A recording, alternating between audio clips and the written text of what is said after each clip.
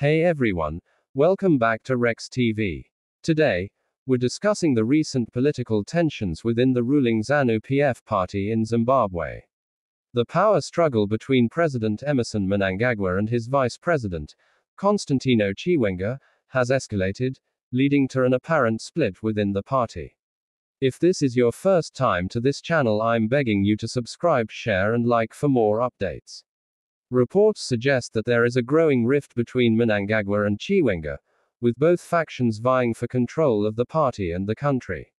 This power struggle has also had a significant impact on the Zimbabwean military, with rumors of a potential split within the army. One of the recent developments in this power struggle is the alleged elimination of Team Chiwenga, a group of military and political figures who are loyal to Vice President Chiwenga. This has generated further tension within the party and raised concerns about the possibility of internal conflict.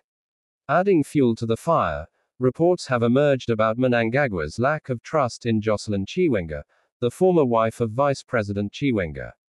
This has raised questions about the extent of the divide between the two leaders and their respective factions. Furthermore, there are also allegations about the involvement of Chiwenga and Mnangagwa's wives in fake companies, with the Zimbabwe Electoral Commission, ZEC, chairperson, Priscilla Chigumba, being linked to these allegations. This has added another layer of complexity to the political landscape in Zimbabwe and raised concerns about corruption and unethical practices within the ruling party.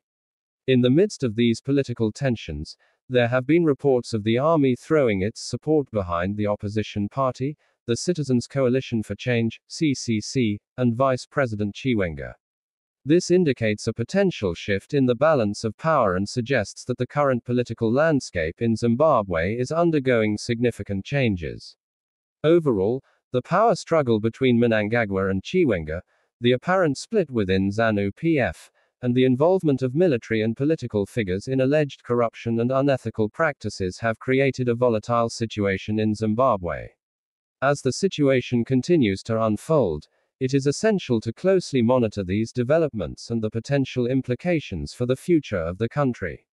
What are your thoughts on this ongoing political saga in Zimbabwe?